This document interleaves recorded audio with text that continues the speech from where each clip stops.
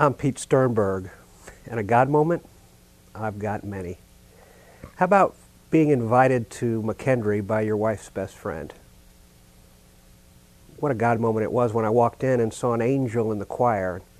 The pastor had a sermon just for me. There certainly was a God moment when I accepted Christ as my Lord and Savior at McKendree. Another God moment was when I was baptized with over 30 of my closest friends and family at my side. It was another God moment during my first communion here when I was so filled with the Holy Spirit I was trembling. I'll never forget that. Another God moment is watching our youth worship every Sunday with eyes closed and hands raised. Simply amazing to witness that. I have a God moment every Sunday when I listen and praise with Psalm 151. There was a God moment when someone at McKendree paid my mortgage for 1 month when I was unemployed for over a year. There was a God moment when I was down in Mexico with my daughter Hillary on a mission trip.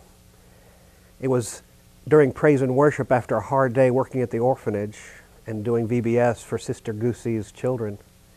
We were singing and praising, and I looked over and saw Hillary with her hands high, her eyes closed, and the most beatific smile on her face.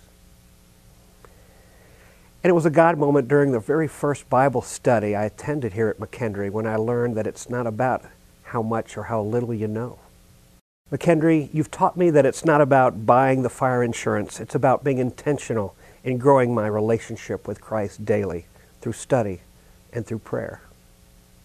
You've also taught me that I need to ask Jesus the very first moment of every day to lead, guide, and direct me, to refill me with the Holy Spirit, because I leak.